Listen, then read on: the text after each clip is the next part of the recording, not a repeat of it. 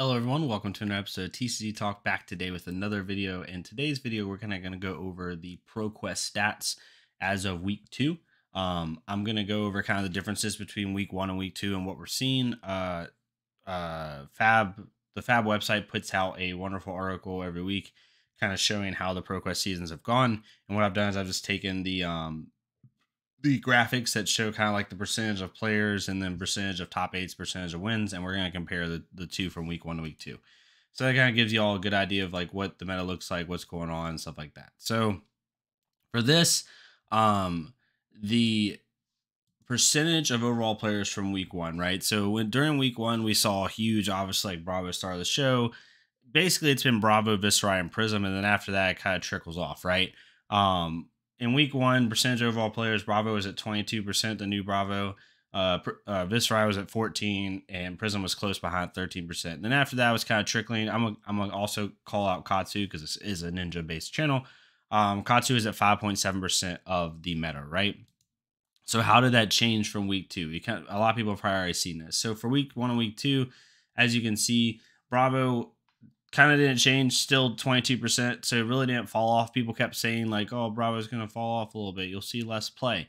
You really didn't see less play. What you saw is probably people that weren't playing Bravo or playing a different hero moved to Prism, is my guess.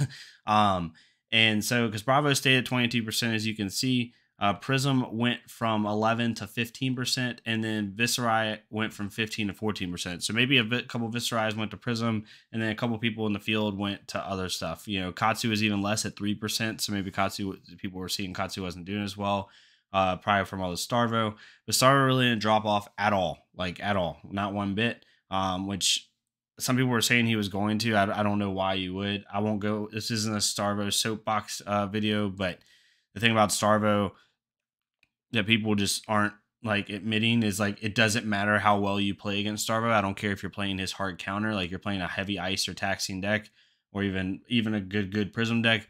It doesn't matter how good you play. If he draws well, the game's over. That's just my opinion.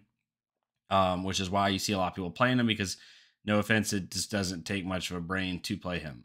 You literally can just draw cards and, freaking Captain Planet people. But that's just my opinion. Anyway, week 2 did not really change much. Stay at 22% for him. Prism went up a little bit. Viserai went down a little bit. And you saw a lot of the other heroes kind of stay the same.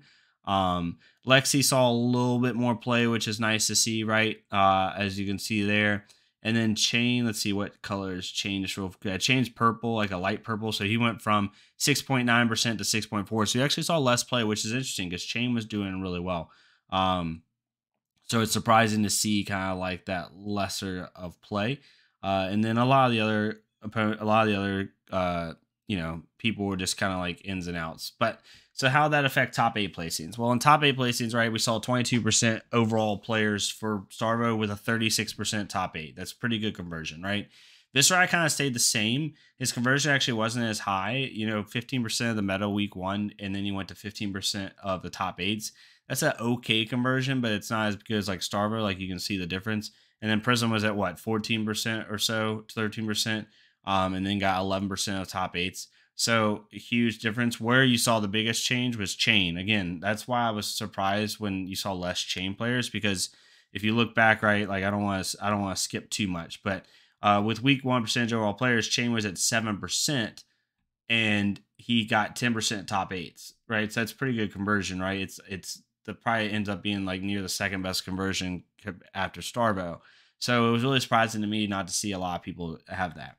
For week 2, it didn't much change, right? Starvo went to 33% of the top 8s, but Prism, her conversion it just skyrocketed, right? Like she only went up 1% of the overall players for that meta, but for the placing in week 2, she went to 20%.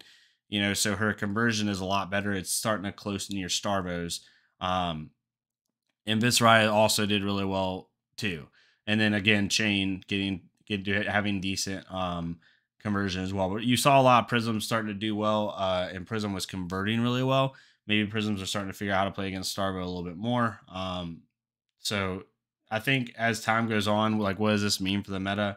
Like the quick answer is we don't know. Obviously, Prism's gonna be good in the meta. Starvo's gonna be good in the meta. Viserai's gonna be good in the meta. Like that's just a given. I think other heroes like Reinar and like Chain, even Katsu, as much as he's struggling a little bit, will be really good in the meta. Once the more you see Prism, the more those three heroes start to do really good. Heck, even Briar probably will have a chance at doing a little bit better. A lot of these aggro based decks, as Star Wars starts to die down and Prism starts to go up, those aggro based decks are going to be more and more popular and be more and more useful in the meta. So yeah, top 8 placings from week 1 to week 2. Star went from 36 to 33. Prism went from 11 to 20, and Viscerai basically stayed the same. He went up from 15 to 16, and everyone else kind of like suffered from it. Chain went from 10 to 8%, so a little bit less. You saw a little bit more Briar, but that's about it for the most part. Lexi kind of stayed the same, pretty much as well. She went up pretty significantly, like 1.5%. But that's the top 8 placings, right? So now we get into wins. So how has wins been affected? So this is percentage of wins week 1. Obviously, Starvo is dominating the meta. Literally half of the wins, pretty much. He had a say in. It was just nuts. And then you have Prism, who did really well, had really good conversion on wins, 18%. Viscerai at 9%. The OG Bravo had a couple wins, right? Chain had a couple wins. And even Oldheim had a couple wins. So, but overall, it's just a Starvo Prism meta week 1. Week 2, it went down a little bit, but it's still a lot. Like after 2 weeks, the win percentage for Bravo went from 47 to 43. Prism went from 20ish. What was it? Freaking 18% to 26%. And then Viscerai's at 10, Chain's at 5, and then you have a couple other ones. Katsu's getting in there. We had 2 Katsu wins, which was really nice. So basically, 40, 53, 63, 69% of wins were from Prism and Starvo. So basically 7 out of 10 wins were from 2 heroes, which, you're not going to be able to fully balance the meta out. And people say they want a rock, paper, scissors meta where every hero is viable, but you really don't want that, because in a tournament environment, it's a nightmare. Because if you go into a tournament knowing like I'm really good against these people, but I literally am pretty much unwinnable against these people, it can get really bad, because it's just basically luck on who you draw in the tournament. Anyway, Starvo is still 43% of the meta. Starvo right now is already at like 300 and some living legend points. So before he's even seen a major tournament, he's just going to ProQuest, like a major tournament, right? He's already over 30% of the way. A month into his existence, he's over 30% of the way to living legend. If that doesn't tell you something needs to be changed about the hero, I don't know what does. No hero should have 60% living. Like he's on pace to have 50-60% living legend before there's even a calling, right? So I would say 50%. So it's just, I don't know what could be changed about him, because there's not much to change about him. And Prism's getting better too, so who knows? At the end of the day, I don't think anything's going to be changed, and it's not going to bother me. It's not like Chain, where it was like this inevitable, unwinnable thing. I just don't like the fact it's more of that Starvo's not broken in the fact of like he's a unbeatable, like unplayable against hero, like kind of like Chain nearly was. It's more of the fact that it's like I said at the beginning of the video, it's not so much how you play, it's how he it's how he draws, right? If a Starvo draws well, you can be playing the best Prism deck in the world, you're gonna probably lose, because he's gonna make you discard every time.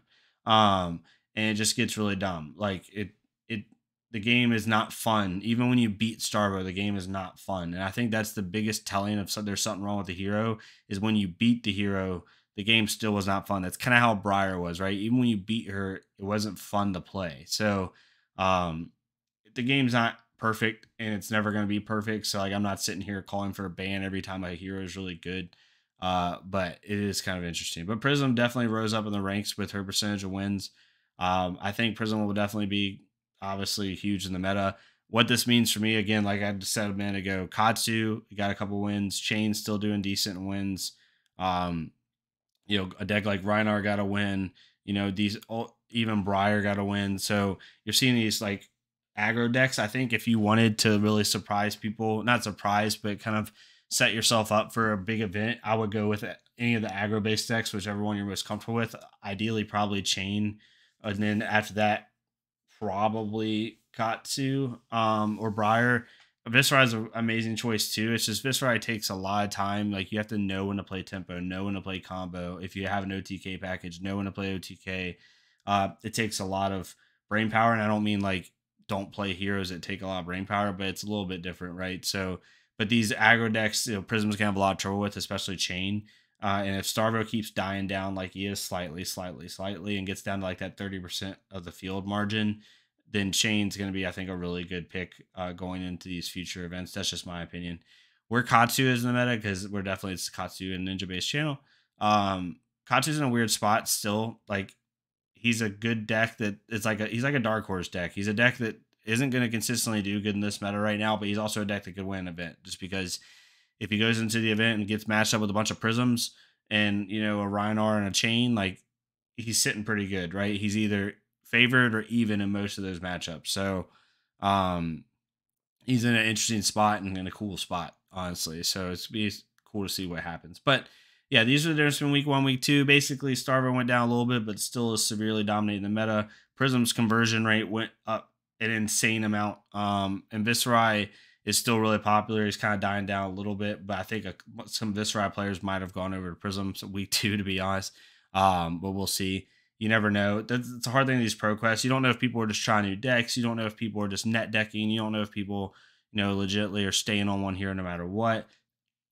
We don't get a good picture of the meta until we get to these major events like Indianapolis and like a calling and stuff like that in a Pro Tour. So we'll see how it goes as the meta develops, but Prism's looking very strong right now, and Starvo is going to stay strong. Like, even if he dies down, he's still going to have, like, I think at the worst, Starvo is going to have 35% of the wins, right? That's my guess, but we'll see how it goes. But if you like this video, please let me know. Leave a like, comment, subscribe. If not me, go to another Fleshbread Career. Leave a like, comment, subscribe for their stuff so we can get more people seeing this game. And I'll see y'all next time on TCG Talk. Thank y'all so much.